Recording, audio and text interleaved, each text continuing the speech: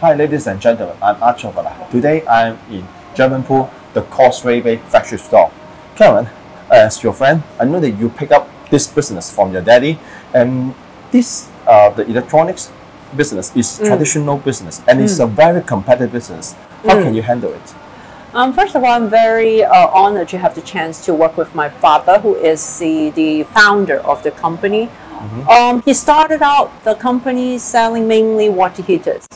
And then, of course, we started also do appliances such as range hoods and cooktop. But it's quite a limited product range. I've joined the company for almost like 17 years. So the change is not like built overnight. We gradually add on new ideas, new business lines to what you see today in the Causeway Bay flagship shop. We have done so much trial and error for the past 17 years. Sometimes it's failure. Sometimes we manage to improve, and then we refine our product lines, our strategy, and our product range. It's not easy, but we're glad to have a good team. And of course, my father's still a very dominant figure to make what Germanpool is today. But I'm happy to see what you see right now is closer to what I would like Germanpool to be, a lifestyle brand. Instead of you just go to a appliances shop to shop for appliance. Instead of you just go to a cabinetry company to look for your kitchen cabinet. Instead, we like to promote the lifestyle that fits Hong Kong metropolitan city, what they like to use, and if they might not want to buy the cabinet or the appliances, but still they like to walk around our concept shop. We even have a cafe, so you can enjoy a cup of cappuccino, and you just stroll around to just window shopping. I just want it to be part of Hong Kong lifestyle, and in a more leisure and chill way. This is how I want Germanpool to be, at least for the next 5–10 years.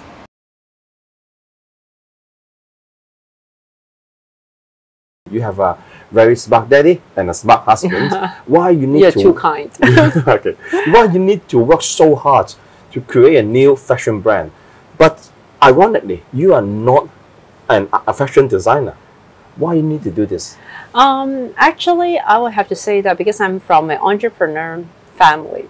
My father is a very hardcore businessman. He started out from scratch to build his own business. And maybe I have his DNA. I like to explore, and I like to try new things. And so happened, I'm a girl. Girl actually loves beautiful things. And I always, of course, enjoy shopping. I always enjoy dress up myself. At the same time, my husband is a designer. And we always come across very beautiful things in life, in leisure, or at work. And I come across a lot of talented people surrounded by me. Also, they appreciate beautiful things like architects or interior designers. So as a marketing professional, we come across a lot of things that we have to pay attention to details and appreciate beautiful presentation.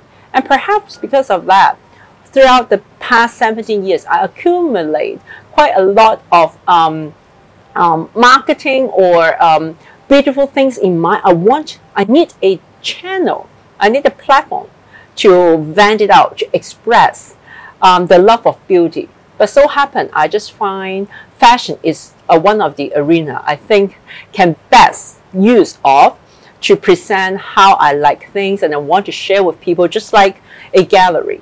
People, they would draw, maybe on leisure, they would draw, and they will host a gallery to exhibit the paintings. But for me, I use fashion show to express the love of beautiful things, and I use fashion show to express that. I think it's just a platform so happen I managed to access to, and I make use of what I have seen before and what I have come across in life, and I use fashion show to express my artwork, my art pieces. I think it's interesting for me to do that, and I really enjoy the whole process, given that I'm not a fashion designer to start, but I learned to be a fashion designer with the craftsmanship, and I actually took a course at a night school in the Vocational Training Institute with a great master.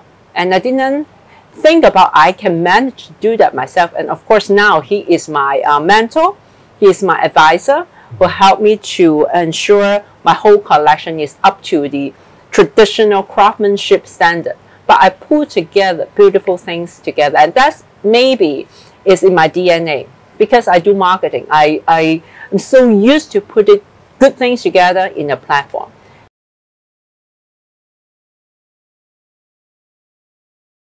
When you told me that is some time ago, you Yes. set up a fashion brand, I think that is you just find a new toy, maybe a big toy for yourself, but you are not playing with it. You really devoted on this business. What made you to do so? As you know, actually, I studied in the States for quite some time. I spent like 15 some years in the States and Canada. So I'm always inspired by the East meets West culture.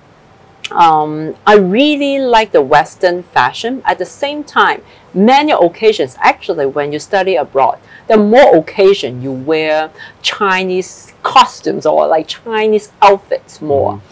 And it's really hard for someone to find some nicely done pieces.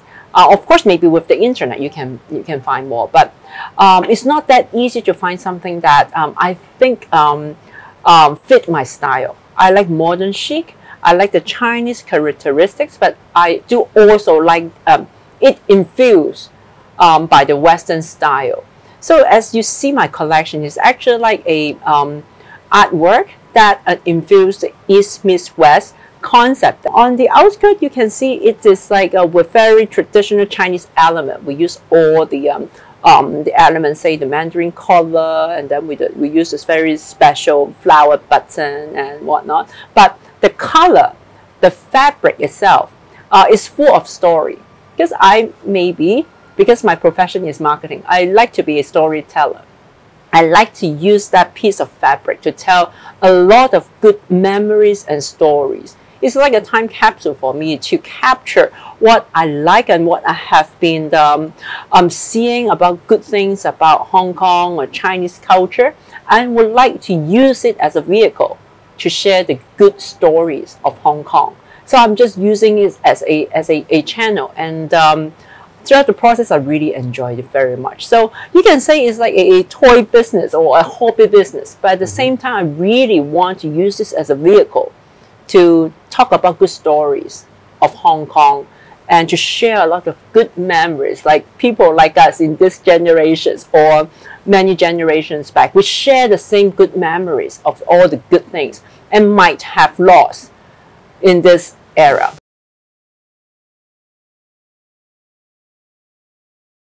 I find that is that you intend to put a lot of Hong Kong elements into your design. For example, the red, blue, white, the kind of the passport, or is that you also invited the Miss Hong Kong to be one of your model to do the very traditional dress. Why you intend to do so?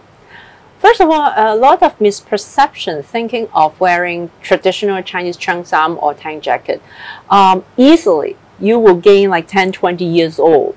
Like people will think you look more mature. But usually girls, we want to be complimented by people saying that, oh, you look younger, you're very stylish. But usually the, cheongsam and the age thing never compromise in that way. So I try to revolutionize the whole concept of wearing cheongsam will look younger. So I'm using that mindset to make people, when you wear very stylish pattern, because we do our own print. We do every single fabric in my collection is our house print. So we design our own special fabric, and all of them are very playful. The color is actually quite unexpected. And by putting into a Chinese craftsmanship, the way we dress a girl, when you put up my collection, you will actually find yourself younger, very stylish, but yet you can see, still see the Chinese, the traditional beauty in the traditional cheongsam piece. And I'm so honored and glad to have Miss Hong Kong to wear the last outfit for my fashion show, and she is the only girl from locally. 89 of my looks are wear by Caucasian girls, like from the Western world, I have to say. So I purposely use this East Meets West concept, and at the finale piece, I go back to the traditional with Oriental figure to wear the perfect Cheongsam wedding gown to do the whole show closure. I just want people to remember East Meets West can be this way, and the traditional way also can carry like a fairy in a way, the way Sharon carried my last finale piece. So I'm so honored and grateful for her to help me to get that image across.